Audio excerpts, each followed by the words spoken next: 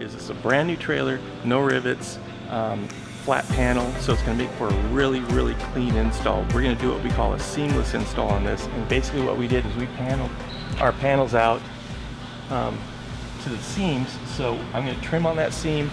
We're going to have virtually no overlays, well, no overlays whatsoever around this entire trailer, because we're going seam to seam to seam, so it'll flow, and it's going to look like paint. It's going to turn out really, really nice.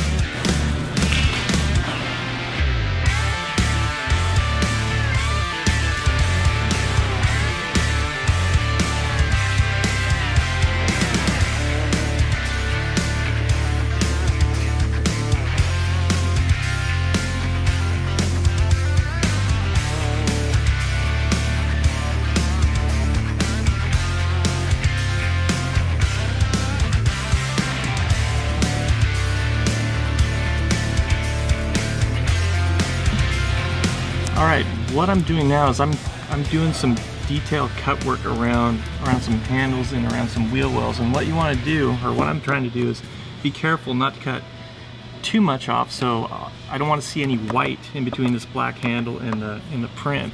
So what I do is I overcut it just a little bit. Just when I tuck it down, it leaves enough material to get down there, and I don't see a little white line that kind of stands out like a sore thumb. And then when you get to the wheel wells, I'm doing the same thing. I pre-cut with a lot of excess, so that allows me to come back and tuck down to that wheel well, and then I can go back and do my finished cut, and so everything's nice and detailed. And one other thing on enclosed trailers that we have to deal with is caulking.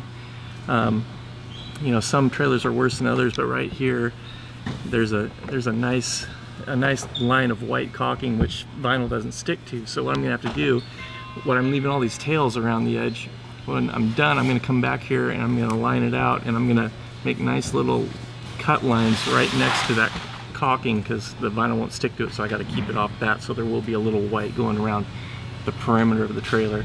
But other than that, everything else is going really, really good.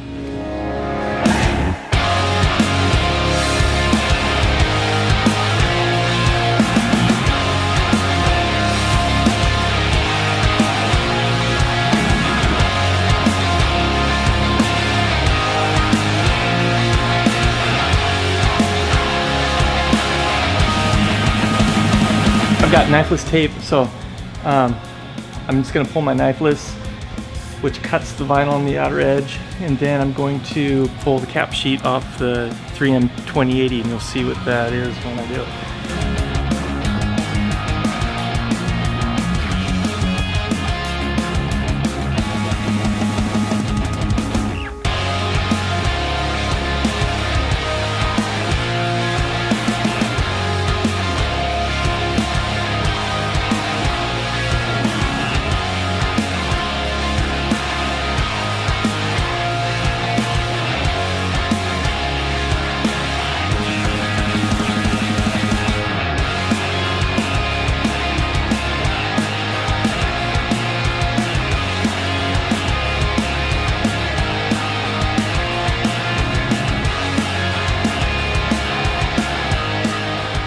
That was pulling the cap sheet off of 3M 2080 material, which gives you a nice, clean finish, unscratched, glossy black when you're done with it.